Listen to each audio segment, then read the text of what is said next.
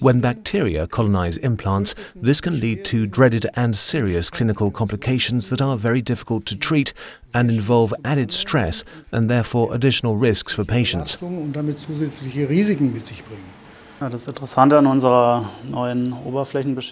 What's interesting about our new surface coating is that it has the same structure as a cicada wing.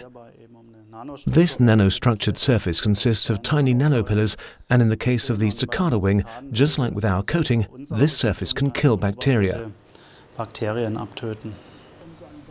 Professor Ludwig and Professor Köller are researching a new coating for implants. Nature presented a model with the surface of a cicada wing, which Köller and his colleague Dr. Christina Zengstock are testing for medical technology. What happens to bacteria on a nanostructured titanium surface? For the very tiny and micrometer-sized bacterium, this surface is just like a bed of nails. The bacteria sink into the sharp points of the bed of nails, which creates tensions in the bacterial cell wall, so that the cell wall finally bursts, subsequently causing the bacteria to die off. We have tested this with two prototypes of gram-negative and gram-positive bacteria. We used Escherichia coli for the gram-negative bacteria and Staphylococcus aureus for the gram-positive bacteria.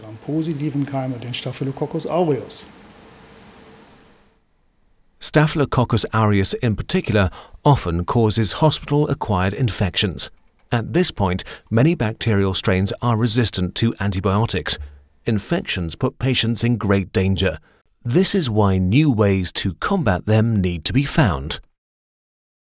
The surface affects gram-negative bacteria because gram-negative bacteria only have a cell wall composed of one single layer.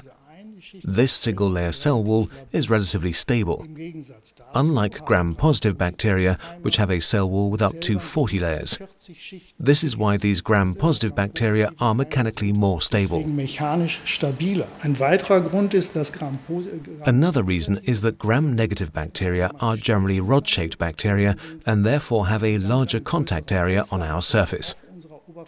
The gram-positive cocci are more or less round and have a smaller contact area, which is why these titanium nanopillars essentially have no or nearly no effect on them.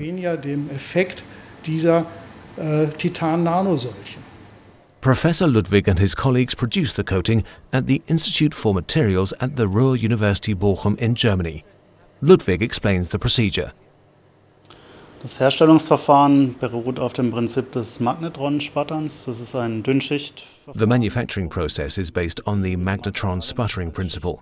This is a thin film process where you can essentially deposit any materials as layers on surfaces. In this case, however, the process is modified so that large nanostructures are generated on the surfaces in a large scale. To do this, the source is arranged in very small angles to the coated surface and a nanopillar cover develops on the surface. This glancing angle sputtering is essentially a universal process. You can deposit any materials that can be manipulated in a vacuum as nanostructured layers and on any surfaces, which in turn also need to have vacuum capability.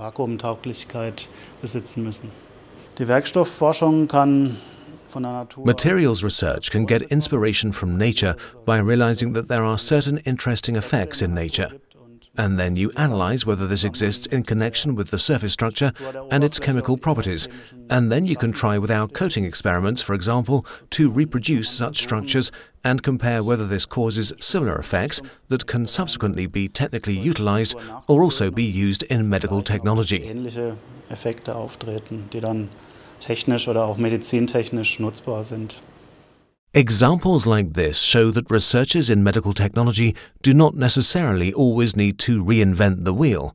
Thanks to bionics, they only need to technically copy nature's example to ultimately benefit from it. This process is adjustable in that you can achieve different layer architectures in terms of morphology, but also in terms of chemical composition. We are able to modify it laterally and as it relates to growth direction.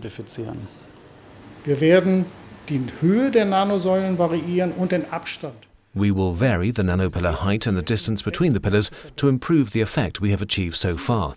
Of course, we also want to affect the gram-positive bacteria that are not being affected yet. To do this, we will introduce antimicrobial metals to the titanium pillars, for instance copper, silver or even zinc oxides. Einbringen, zum Beispiel Kupfer oder Silber oder auch Zinkoxide.